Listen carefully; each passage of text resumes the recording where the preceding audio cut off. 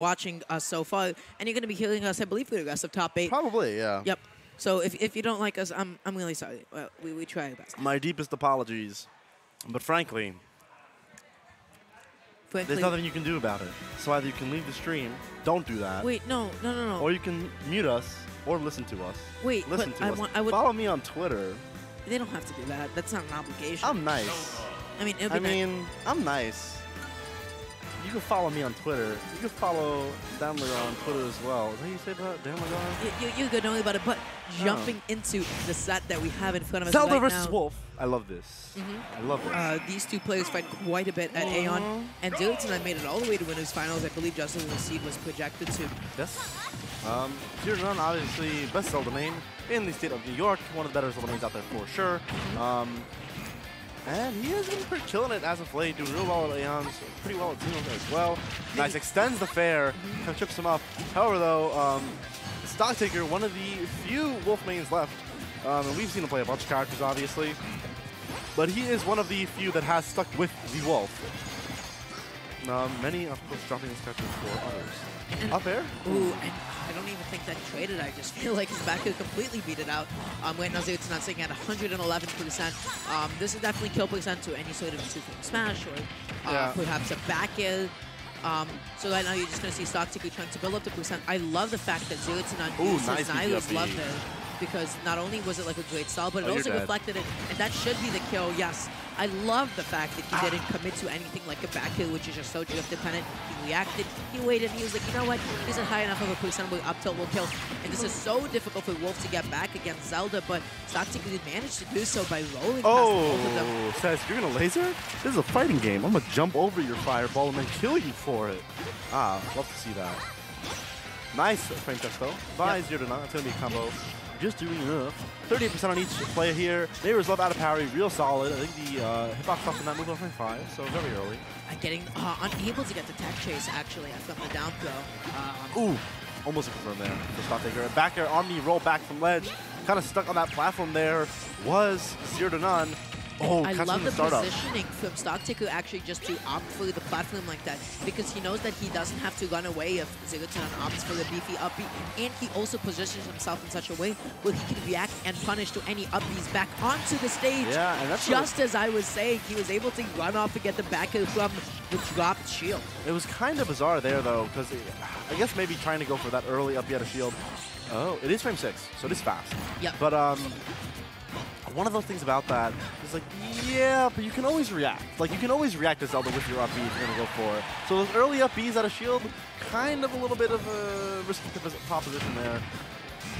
And yeah, so Stocktaker though looking real good, real good. Whole lot of extra credit here. Unable to get the up Oh, that's a punish! I really love that. That's the first time in my life I've ever said poor Zelda. Jesus. Jesus. I'm not sure exactly what happened there. I don't know if you're able to DI out of it. I don't know if you're able to follow the DI.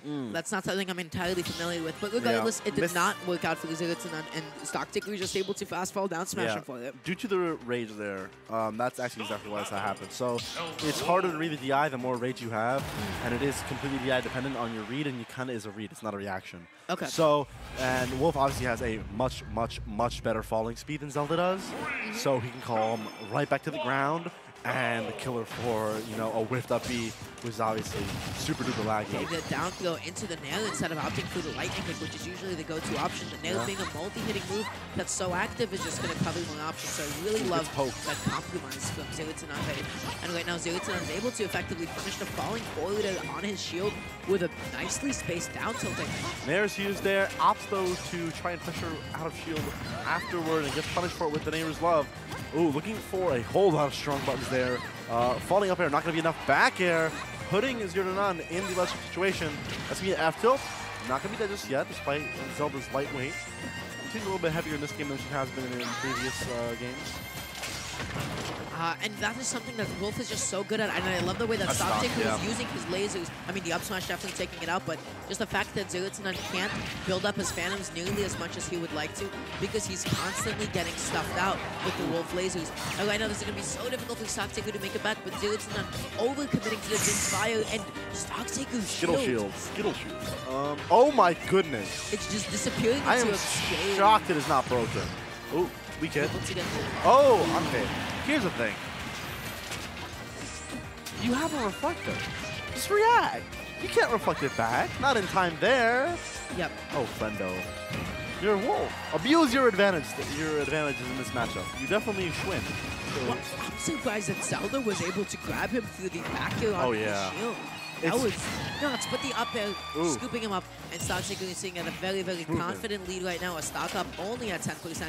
And ZeroTwoNone, the way that ZeroTwoNone is positioning his Phantom is brilliant because by fully charging it at the center of the stage like that, he is dictating where the next few neutral interactions are going to take place. I don't know where that was. He reflected it. Yeah, I don't know what that was earlier. You have, like, it's one of those things where I understand. Like, the idea is that, like, Zelda might be able to put it back. Okay. That's the exact situation you mentioned earlier, where he doesn't opt to go for an aerial because it's drift dependent in the punish, and ends up missing it that time around instead of going for a clean up or a clean up smash. And I'm surprised that the Phantom actually didn't get reflected back, but regardless, Stocktaker didn't get hit, still worked out for them anyways, able to get back onto stage. And right now, both of them are just, like, playing around each other's shields, like, kind of boxing. Yeah, there it is. Almost death. And that, missing the out of shield punish. Not entirely sure what he was thinking because, like, game. Yeah, it's unfortunate there. A little bit of a missed angle. I like the idea. Going high there, going to low is really hard to cover for any character. And while Wolf can 2-frame, actually, I don't know. She's teleport recovery. She can't get 2-frame from above the ledge. Teleport recoveries are a little bit difficult. When you're contesting Zeldas, it's a little bit difficult because if she does space, it would be VIP probably. No, right. But there I'm saying because she teleports from above ledge, I'm pretty sure this mechanic is the same as it was in Smash 4. You actually don't get, you can't get 2-frame. Can't get 2-frame from a teleport? Yeah, from above the ledge. If you start your teleport above the ledge. I'm pretty positive that's still the case. Was certainly the case in Smash 4, and then that's what he's attempting for there. Misses angle a little bit, cost him the game. Stocktaker, though, was pretty dominant otherwise, and he is now up 2-0 on ZeroTwoNone. This Wolf has looked incredibly solid. Incredibly so.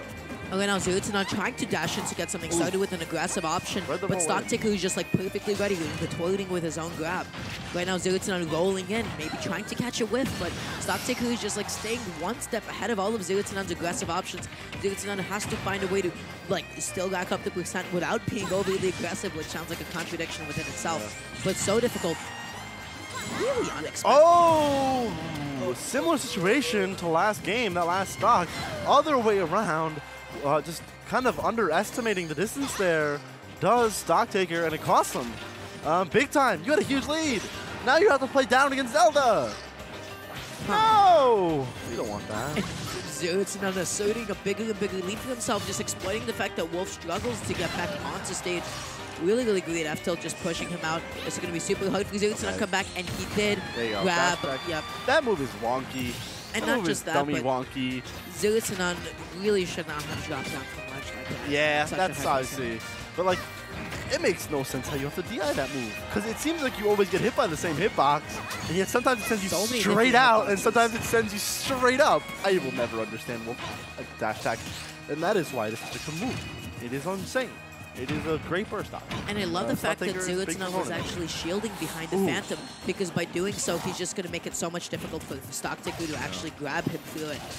So really, really great awareness from ZeroTwoNone there, making the most out of his character's options. Has that read twice now, it just whiffs. Yeah, I think he released the down smash a little bit too early, and Zelda was able to roll right through it. Really smart for ZeroTwoNone not to tech there and set up for the jump, make sure he won't get tech chased. Nice. Confirms, baby. Sour dash attack. It's up here. That move does everything. That move kills. That move. Oh, that is a strong dash attack as well. Not going to be stood up just yet. Dash attack from behind. Great reaction by ZeroTwoNone.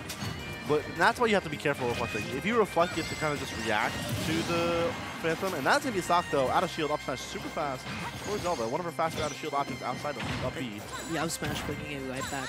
And right now, ZeroTwoNone is trying to get something started with the falling Nairu's loves, but Stocktaker is just sitting so patiently in shield, unable to get the tech chase there. Getting the down throw into lightning kick, and the soft lightning kick, just dropping him below the ledge. That Nairu's love was ready for the jump in. Yeah. It was 100% ready for the jump in. Would have absolutely. Oh, you dead? Zelda's so right. It was so light. And he abused the fact that the one part where like Zelda's vulnerable while using Nairu's Love is the head. It's right above.